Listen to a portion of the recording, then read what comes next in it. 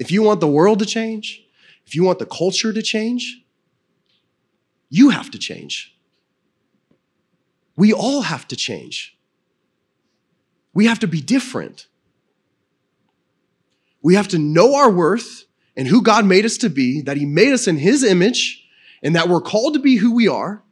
And yes, male and females are different, and that's okay. He made us this way.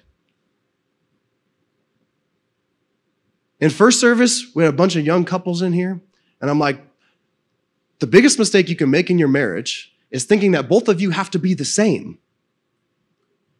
You guys aren't the same.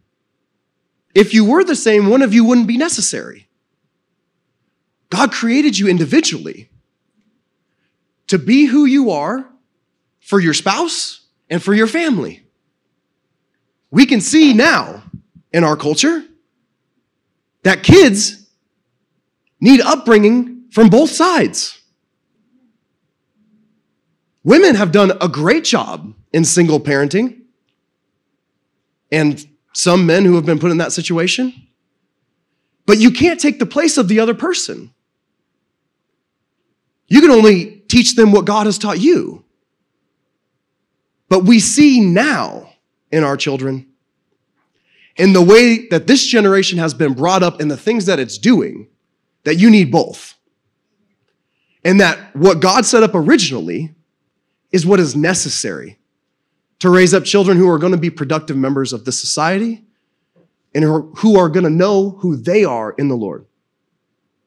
It's not an accident that we have so many emotional issues in our culture. It's because of the things that we've done. And so to get out of it, we have to do something different. We can't do the same thing over and over again, expecting a different result. No, I think we've seen, all of us, what a culture looks like when it goes away from God. We're seeing it right now. Now it's time to see again what a culture would look like when its people came back to God. That's what he's calling each one of us to. That we would be the solid rock for a culture that is built on sinking sand.